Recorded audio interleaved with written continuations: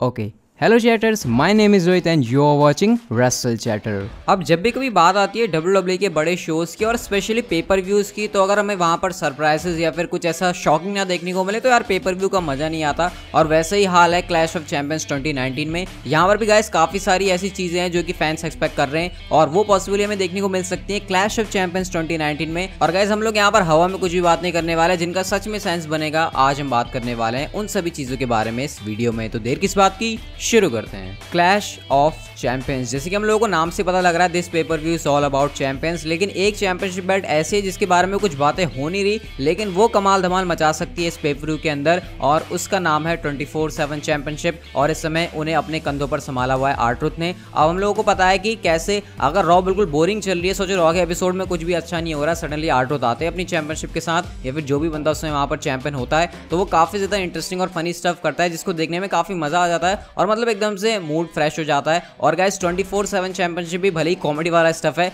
लेकिन फिर भी WWE के अंदर वो एक टाइटल है और क्लैश ऑफ चैंपियंस के अंदर उसका भी डिफेंड होना जरूरी है। तो गाइस ऐसे में रिपोर्ट्स ये हैं कि WWE किसी भी तरीके से कोई ऐसा तरीका ढूंढेगी जिससे 24/7 चैंपियनशिप फीचर हो पाए क्लैश ऑफ चैंपियंस पेपर-व्यू में। और ज्यादा फैंस एक्सपेक्ट नहीं कर रहे कि WWE ऐसा कोई सेगमेंट रखने वाली है, तो पॉसिबली क्लैश ऑफ चैंपियंस के अंदर हमें 24/7 चैंपियनशिप के साथ भी कोई कमाल का सेगमेंट देखने को मिल सकता है। अब क्योंकि रॉ और स्मैकडाउन लाइव के एपिसोड जो कि WWE के वीकली शोज होते हैं, वहां पर ही 24/7 चैंपियनशिप काफी कमाल करती है, और उसमें भी अब तो पेपर व्यू है, तो यहां पर हम लोग एक्सपेक्ट कर सकते हैं कि 24/7 चैंपियनशिप के साथ काफी कुछ अच्छा होगा। और क्योंकि फिलहाल चैंपियन आर-ट्रुथ हैं, तो हम लोग सोच सकते हैं कि वो क्या करेंगे इस पेपर व्यू के अंदर। प्रेडिक्ट यहां पर करना काफी कुछ मुश्किल है, क्योंकि आर-ट्रुथ कुछ भी कर सकते हैं, कुछ भी का मतलब कुछ भी। क्लैश ऑफ चैंपियंस, अब इसकी शुरुआत भी मैं जैसे मैंने पहला वाला पॉइंट बोला वैसे ही कर रहा हूं, लेकिन इस बार जो मैच है वो थोड़ा सा फिट नहीं बैठ रहा, क्योंकि वो एक नॉन टाइटल मैच होने वाला है Roman Reigns versus Eric Rowan के बीच। लेकिन ऐसा लग रहा है क्योंकि समर स्लैम में रोमन रेंस का मैच नहीं था, तो भाई क्लैश ऑफ चैंपियंस में WWE को ने डालना था। और भाई समर स्लैम के तो पोस्टर में भी थे, वहां पर वो आए नहीं।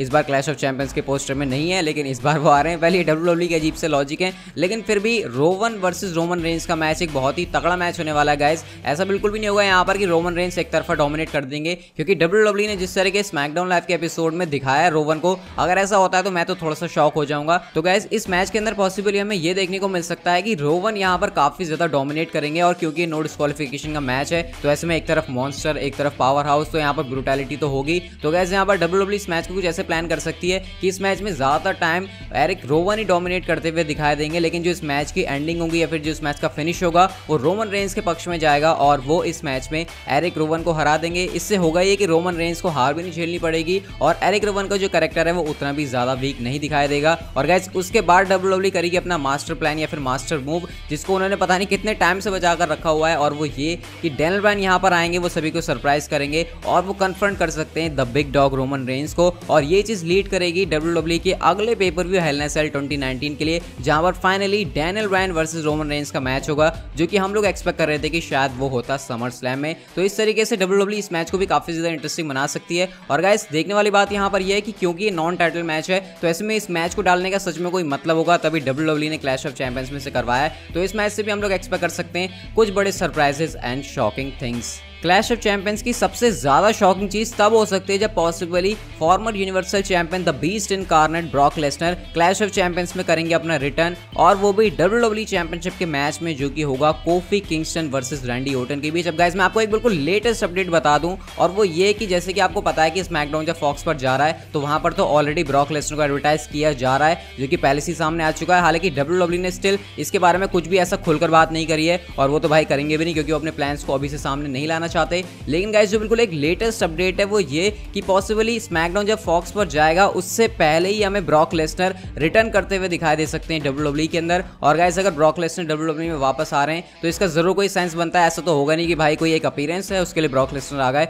जरूर जब ब्रॉक लेसनर आते हैं तो कुछ ना कुछ बड़ा होता है, उसके पीछे कोई बड़ा रीजन होता है। और गाइस क्योंकि अब WWE के प्लान्स हैं कि ब्रॉक लेसनर को रॉ से उठाकर स्मैकडाउन लाइव पर डाला जाए, फॉक्स की ऐसी डिमांड है, और वैसे भी WWE का फोकस अब स्मैकडाउन लाइव के ऊपर काफी ज्यादा रहने रहने वाला है, तो पॉसिबली हमें ब्रॉक लेसनर जाते हुए दिखाई देंगे रॉ से स्मैकडाउन लाइव के एपिसोड में। और गाइस प्लान्स ये भी है कि ब्रॉक लेसनर को सीधा WWE चैंपियनशिप के पिक्चर में डाला जाएगा, तो possibly Randy Orton and coffee Kingston के मैच के एंडिंग मोमेंट पर हमें ये देखने को मिल सकता है कि किसी तरह से फाइनली रैंडी ओर्टन हरा देंगे कोफी किंगस्टन को और गाइस वो बन जाएंगे WWE चैंपियन। और मैं आपको पहले ही बता चुका हूं कि कोफी किंगस्टन का टाइटल रेन काफी लंबा हो चुका है, तो ऐसे में WWE के या फिर फॉक्स की डिमांड हो सकती है कि उनको एक बड़ी चैंपियनशिप के लिए फ्यूड चाहिए। मतलब रैंडी ओर्टन और ब्रॉक लेसनर से बेटर मुझे नहीं लगता कि कोई मैच इस समय हो सकता है WWE चैंपियनशिप के लिए, तो पॉसिबली फाइनली यहाँ पर रैंडी ओर्टन को WWE चैंपियनशिप मिल सकती है। और उसके बाद स्मैकडाउन लाइव पर Randy Orton and Brock Lesnar की फ्यूड की शुरुआत करने के लिए ब्रॉक लेसनर यहाँ पर द वाइपर रैंडी ओर्टन के ऊपर अटैक कर सकते हैं। ब्रॉक लेसनर यहाँ पर आकर अपना फिनिशर F5 काफी बार हिट कर सकते हैं रैंडी ओर्टन को, और इस तरह से वो WWE चैंपियनशिप को रेस करेंगे और स्टेटमेंट देंगे कि आगे उनके क्या प्लान्स हैं। और जब स्मैकडाउन फॉक्स पर जाएगा तो वहां पर हमें Randy Orton and Brock Lesnar के बीच WWE चैंपियनशिप के लिए प्रोग्राम देखने को मिल सकता है। तो गाइस ये कुछ ऐसी चीजें जो कि अगर क्लैश ऑफ चैंपियंस में WWE करवाती है तो सच में कमाल का पेपर बन जाएगा। स्टिल मैं तो इस पेपर के लिए एक्साइटेड हूं ही, लेकिन अगर ऐसा कुछ WWE ने कर दिया जो कि ऑलरेडी रूमर्स में है, तो क्लैश ऑफ चैंपियंस हो सकता है